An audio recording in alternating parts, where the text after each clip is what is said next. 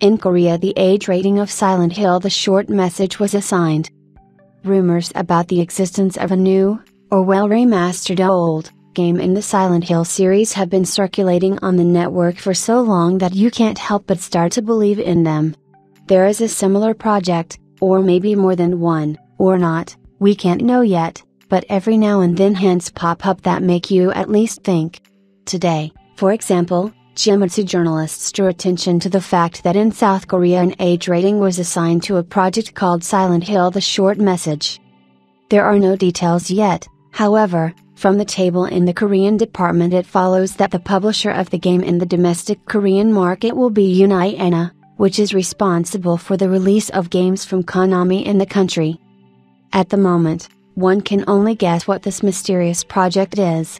If the title has a specific meaning, then it may be referring to a specific project, a prologue that should be an introduction to something bigger. According to rumors, several projects in the Silent Hill series are in development at once, so it is possible that another, main product will follow The Short Message.